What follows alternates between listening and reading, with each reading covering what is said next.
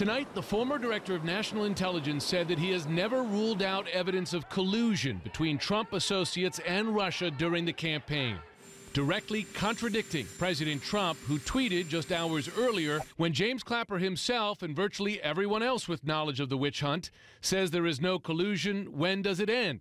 In fact, in an interview today with MSNBC, Clapper said he believes there was no evidence that rose to that level at that time that found its way into the intelligence community assessment, which we had pretty high confidence in. That's not to say there wasn't evidence, but not that met that threshold. But during the White House press briefing, Sean Spicer insisted it is James Clapper who is changing his story. It is interesting how the story has changed. And now suddenly it's saying, I wasn't sure about it. The burden seems to be on him, not us. Today, Director Clapper also expressed doubts about Mr. Trump's version of a dinner with fired FBI Director James Comey in January. He says it was Trump who invited Comey. He had been invited to the White House to have dinner with the president. And that the former FBI chief was uncomfortable with the invitation. You're in a difficult position to refuse to go, but I do know he was uneasy with it.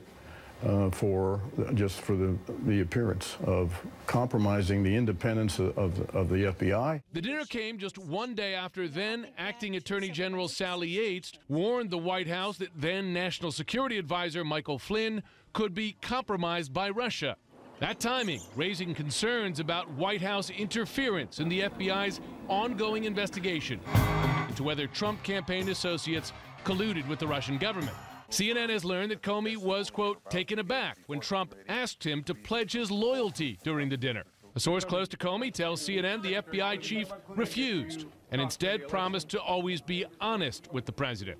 In fact, FBI employees pledged to be loyal only to the U.S. Constitution, not to any individual, including the president.